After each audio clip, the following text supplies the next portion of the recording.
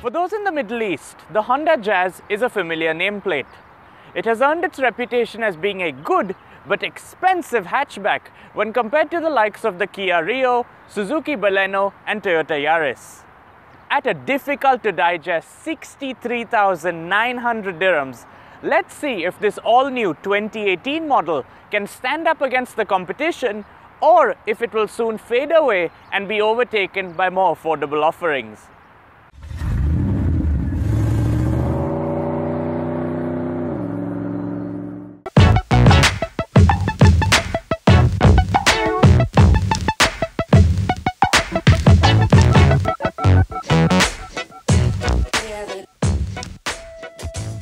Part hatchback, part crossover.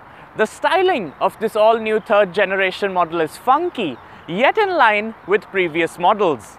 This EX trim welcomes a chrome grille, which is similar to the one found on the Honda City, 16-inch alloy wheels, and deep contours along the sides that give it the impression of a much longer vehicle.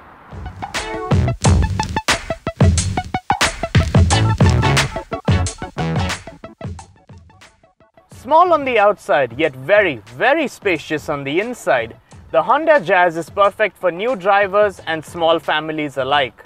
While there are neat design elements such as cup holders placed in front of the AC vents, which have been carried over from previous generation models, the highlights are undeniably the rear seat space and its 354-litre boot capacity, which is far superior to anything else the competition has to offer.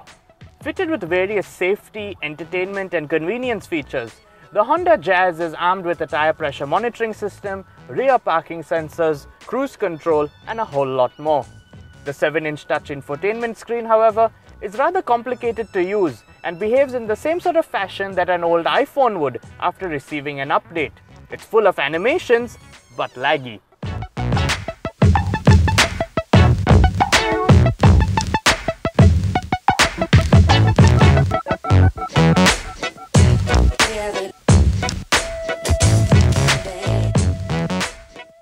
Powered by a 1.5-litre 4-cylinder engine, the Jazz is, on paper at least, more powerful than the larger Civic. Averaging 8.5 litres for every 100 kilometers, the Jazz is both nimble and frugal, delivering well over 500 kilometers per tank of gasoline. At the current rate of 2.25 dirhams per litre, you're looking at, let me put my math hat on, 95 dirhams for a full tank. Worth mentioning is also the great visibility from the large windscreen and these quarter panels that make driving an absolute breeze.